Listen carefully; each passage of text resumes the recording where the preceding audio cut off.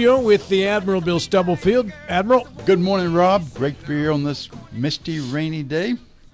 I like the way you described that. Delegate Michael Heights.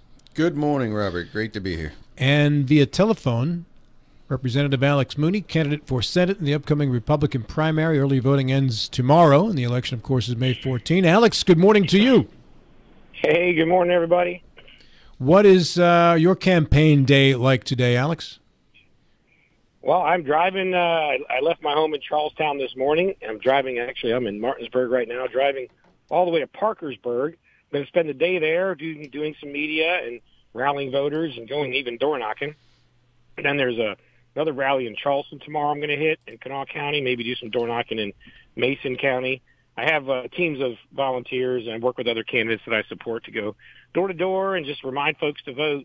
This is sort of the phase in the election where you just want to remind people to get out and vote. You know, there's turnout has been really low across the country, and even here in West Virginia.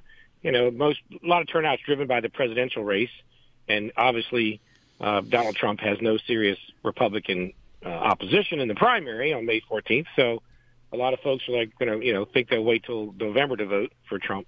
But we have a very competitive primary, up and down the ballot. From things. Obviously, I think things like Board of Education are very important. That's elected in the primary. But in my case, I have a head-to-head race. I'm giving voters a clear choice. Voters don't always get a clear choice in elections. Sometimes there's one candidate. Sometimes there's two candidates, but there's not much difference between the two. In my race, there's a clear choice. I'm a conservative Republican with a voting record to prove it. My opponent, Jim Justice, elected as a Democrat, got lots of liberal votes. So there's a very big difference between the two of us. And I'm giving, the residents of the Eastern Panhandle and the whole state here a very clear choice they don't always get to choose between a liberal Republican and a conservative. And I need people to vote, man. I need people to get out there and vote. It's a 6-year term. It's a long time. I'll fight for them. And frankly, your listeners deserve a conservative U.S. Senator, and that's me, Alex Mooney. And I've proven that over my 10 years. So folks need to vote, man. Get out to vote, everybody. What is your polling telling you as this race gets close to its conclusion, Alex?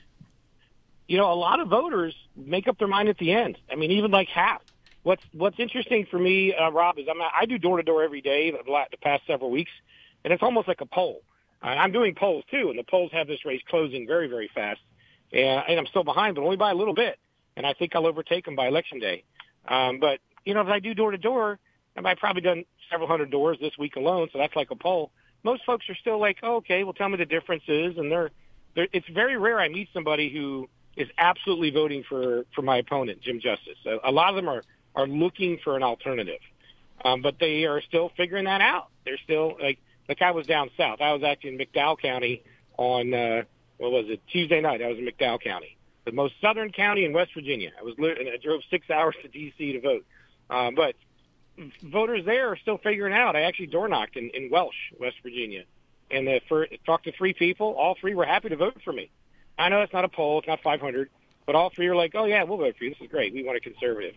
They weren't like, oh, no, I'm for Jim Justice. Oh, no. I mean, Jim Justice, people are really looking for an alternative. And by the way, the guy won't show up anywhere. He's done a disservice to the people. He won't come on the radio and debate me. He won't come on TV and debate me. He won't go to any forum. He's gone to precisely 0 Republican Club forums. He is nowhere to be found. He's hiding in his basement like Joe Biden, trying to hide from the voters his record. That is not right. Normally there's a debate. We got 2 serious candidates for the U.S. Senate here. And the media, I don't mean you, Rob, but I mean I told Hoppy Kercheval, come on, man, set up a debate. He didn't do it. I mean, he tried, and Jim Justice didn't say yes, so he's just like, oh, forget it. I'm like, no, man, you should have had a debate. And if he won't show up, have it anyway. And put an empty chair there. That's what you got to do. So, I mean, he shouldn't be able to get away with hiding from the voters like that. He's running no campaign whatsoever. He doesn't really want the job, to be honest with you. So, look, I'm very confident coming into this. You remember 2 years ago, David McKinley released a poll having him winning by double digits a week before the election, and I beat him by 19 percentage points. I'm talking to the voters who vote in primaries right now, and I believe I'm convincing them. Thank you, Alex. Bill Stubblefield. Yeah, good morning, Alex. Glad that you joined us this morning. Hey, Bill. A couple of questions. I guess first question, last week you voted to oppose tabling the motion for that Marjorie Taylor Greene had introduced to vacate the Speaker's chair. You were one, I think, of 10 or 11 Republicans. What was your logic? Were you thinking about your vote? Well, I wanted to get it onto the floor, and I was not, and voted down. I mean, I'm not for vacating the speaker. I made that clear. I sent a press statement out. I don't think switching speakers does any good. But, this motion to table is a delay tactic. I don't think this should be hanging out there. I think we should vote it up or down.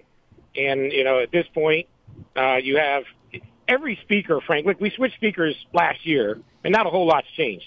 And people ask me everywhere I go, well, what about the speaker? What about the speaker? It's not just the Speaker of the House. It's the whole Republican conference. I mean, in the House of Delegates there.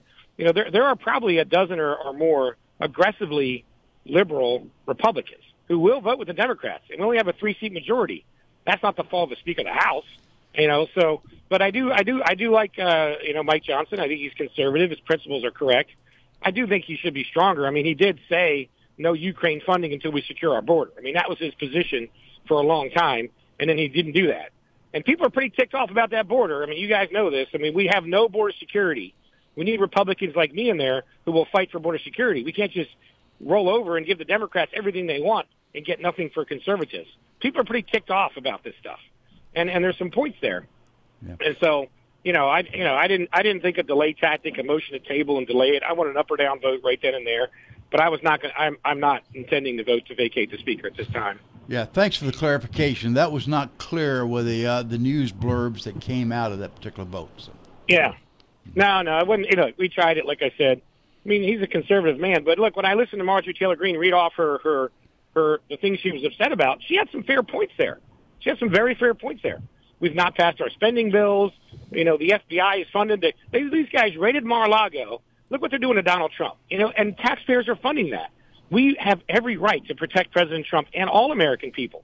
The FISA wiretapping, which we shouldn't let people go searching our emails and our phone calls without a warrant in this country. We shouldn't let the government do that. I mean, she has some legitimate concerns. And I agree with actually most of her concerns. I agree with them. I just don't think switching speakers would fix the problem. And now's not the time to do that. But what was interesting about that, though, is that the Democrats made it clear they were not going to vote to remove the speaker, which they didn't do that for Kevin McCarthy. They threw him out with the 8 Republicans. Of course, I was not one of those 8 either.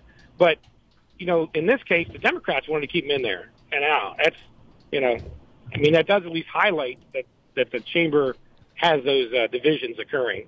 But look, I'm trying to do my part. I'm one vote. I'll be one vote in the U.S. Senate. And right now I'm just trying to let folks know I'm willing to fight for them. Get out and vote May 14th. Go ahead, guys. Mr. Haidt. Morning, Alex. Good to have you here. My question deals with the Senate side. So one would assume that whoever wins in this primary, whether it be you or the governor, is going to probably win in the general election in November and move on to the Senate. That's right. And I've learned to never count you out. So, keep working.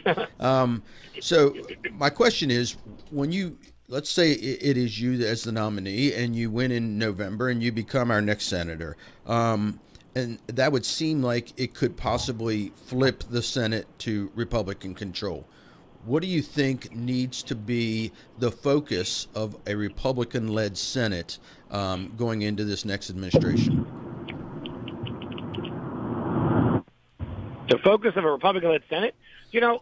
I like Jim Jordan, who's endorsed me. By the way, I should mention, you guys saw Ted Cruz came out here, did a rally for me last week, right? Yes. Y'all saw that? Yes, in fact, we had you on to promote the rally, I believe. Right, yeah, that's right. All right, thanks. And I've been endorsed also by Rand Paul. We did people, and I've been endorsed by Congressman Jim Jordan, and by the way, over 30 Republican West Virginia legislators have endorsed me, and 8 Republican state senators, and not one has endorsed Jim Justice. I should mention that. We need a Senate that fights. Jim Jordan has his book, Do What You Said You Would Do. All I want to do as a conservative Republican is what the Republican platform of the United States of America says. Balance the budget. You guys see a balanced budget? This debt is crazy. The deficit's going to $35 trillion, and frankly, neither party's doing a very good job here controlling that. So I don't vote for these Biden spending bills. Biden keeps passing trillion-dollar spending bills with throwing it into the debt.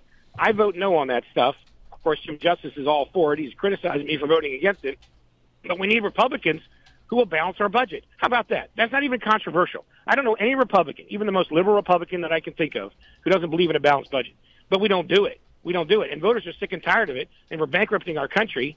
Right now, the interest on the debt is more than the entire cost of funding the United States military. That's never happened before. We're literally paying more to pay interest payments on this debt than to fund our military. This is going the wrong direction, guys. So we need to do that. I think most senators want to do that. There are a few liberals. Lisa Murkowski is a liberal. Look, when I voted to repeal Obamacare, I always use this example. You remember there were 3 senators who wouldn't repeal Obamacare: Lisa Murkowski, Susan Collins, and the last minute John McCain did a little thumbs down thing, and we couldn't repeal Obamacare. And by the way, Jim Justice criticized the Republican Party for repealing Obamacare. And so people want us to fight for their freedoms. We need people that'll do that. And so that's when I see the direction go there. Hopefully we win by a few races. We got Pennsylvania, Ohio, Montana, even Arizona. There's a lot of other seats we need to win in order to have the majority. We also need conservative judges. I mean, the one thing that has helped save this country is the United States Supreme Court and federal judges who put a stop to the craziness, boys and girls bathrooms and sports and stuff. We obviously need as a senator, I get to confirm judges.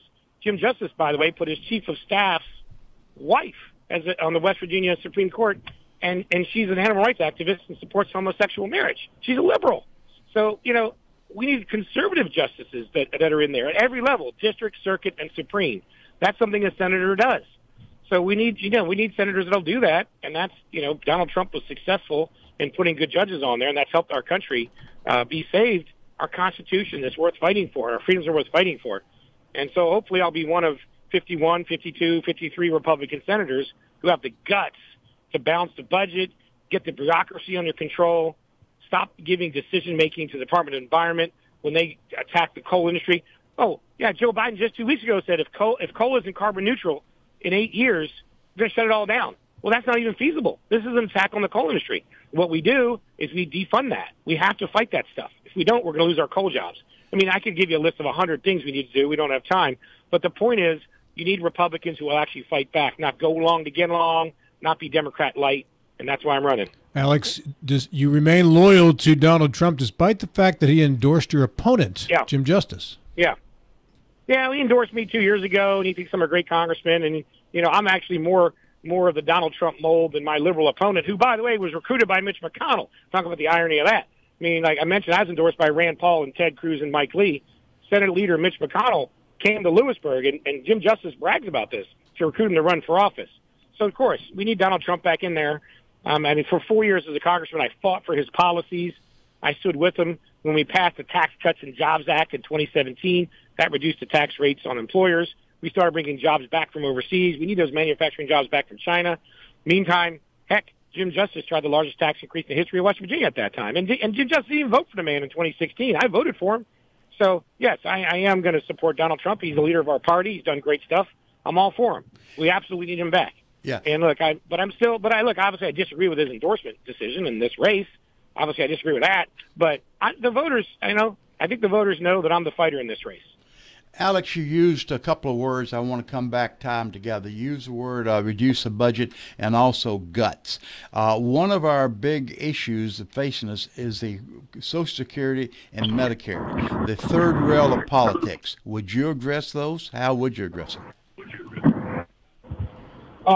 Yeah, entitlement programs. Let me make it clear. If there's a lot of talk about government shutdowns and things. Those do not affect mandatory spending programs like Medicare. There has been efforts among Republicans to take the Medicare dollars, the same money, the amount of money, give it to the state, and let the state make the rules on Medicare.